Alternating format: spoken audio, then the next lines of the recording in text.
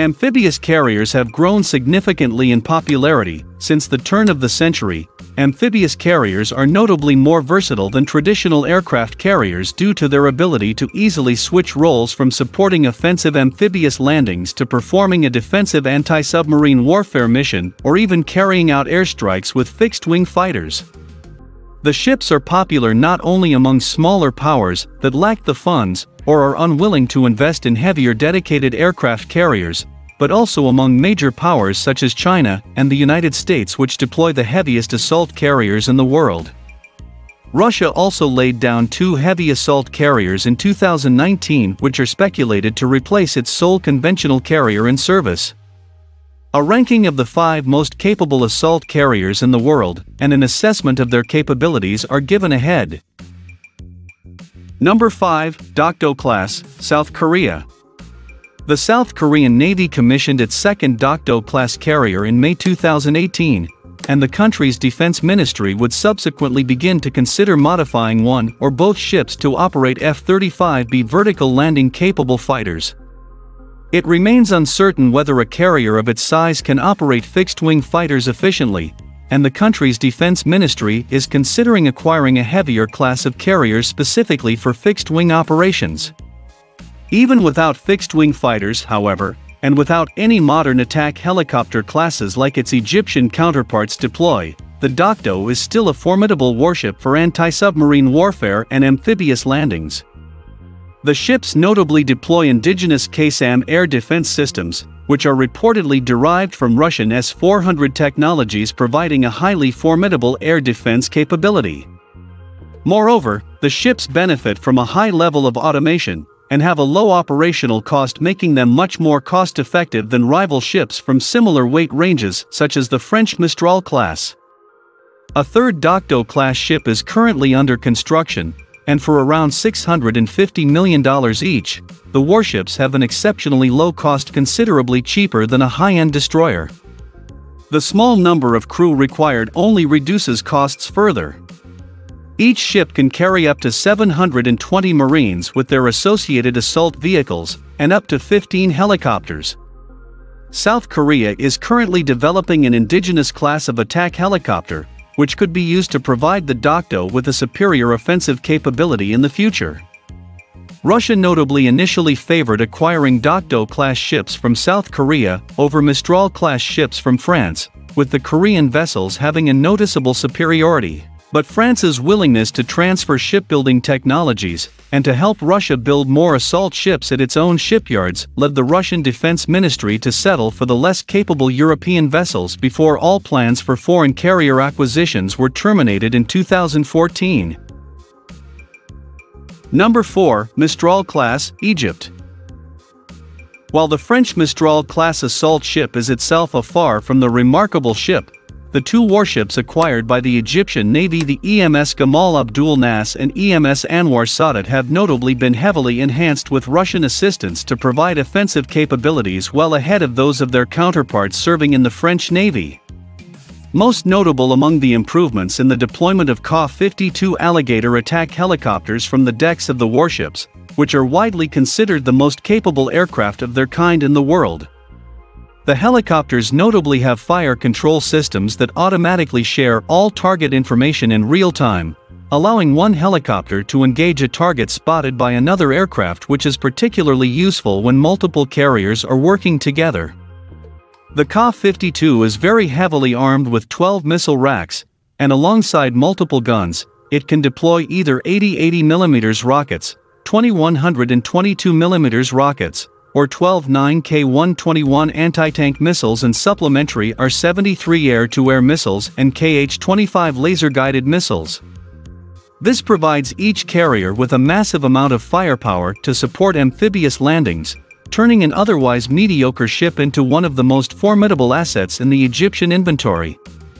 The Ka-52 is not only extremely well armed for air-to-ground role, but is also highly capable in an anti-shipping role, making Egyptian Mistrals the only helicopter carrier in the world with a potent long-range anti-ship capability. The helicopters can deploy Kh-31 and Kh-35 anti-ship cruise missiles, with the former impacting at over 3 times the speed of sound and with an engagement range of over 100 kilometers. Combined with the Alligator's advanced sensors, this allows it Ka-52 to function as a highly effective ship hunter. The subsonic KH-35, with a range of over 300 kilometers, further strengthens the aircraft's anti-ship capabilities as a complement to its shorter-ranged counterpart. This makes the Ka-52 making the only helicopter in the world armed in such a way, with these munitions normally reserved for fixed-wing fighter aircraft such as the Su-30 and MiG-35. Unconfirmed reports have indicated that China's own Navy plans to acquire Ka-52 attack helicopters for its Type 075 class vessels, although this has yet to be confirmed. Number 3, Wasp class, United States. Displacing approximately 40,000 tons each, Wasp-class carriers form the backbone of the U.S. Navy's amphibious fleet with 7 of the large vessels in service. First commissioned in 1989, they are fast-aging and notably require larger crews, and have much lower levels of automation than the newer America-class ships.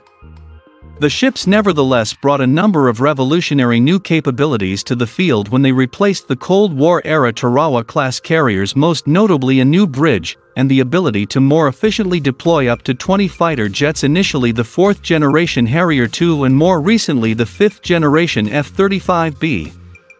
Each ship can host 1,894 U.S. Marines, almost a full expeditionary unit, and will typically carry 5 M1 Abrams tanks, 25 armored assault vehicles, 8 M198 howitzers, over 60 trucks, and a dozen other support vehicles. Number 2, Type 075 class, China.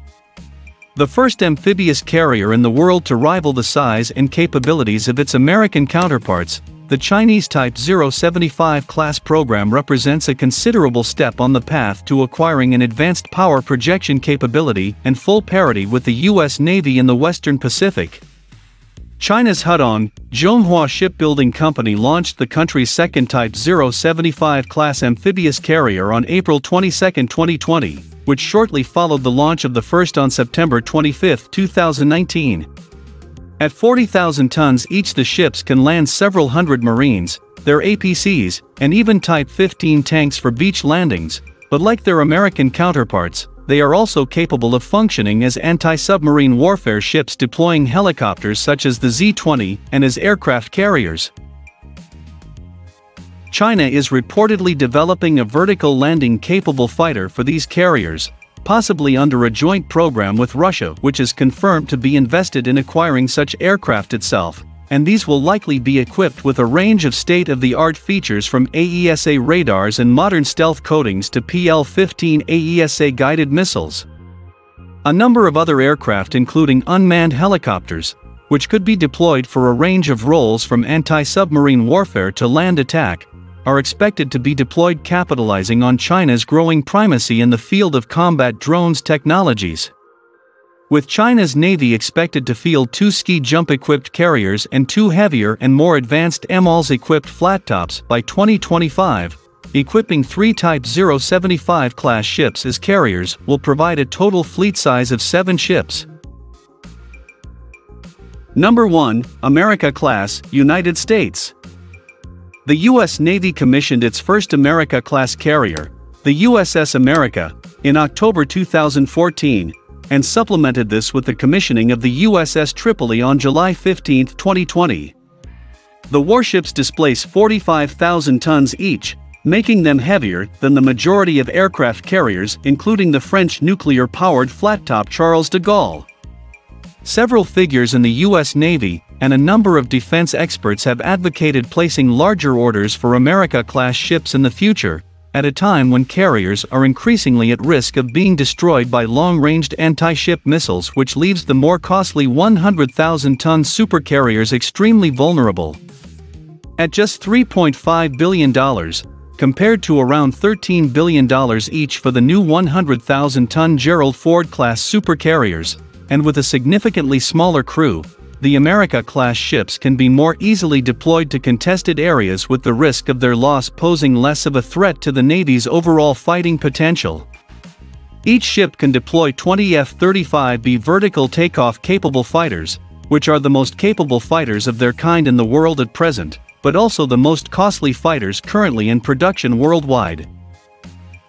Although far inferior to the F-35C deployed from supercarriers, the fighters still boast a range of advanced features from network data links to powerful sensors and advanced radar cross-section reducing airframes.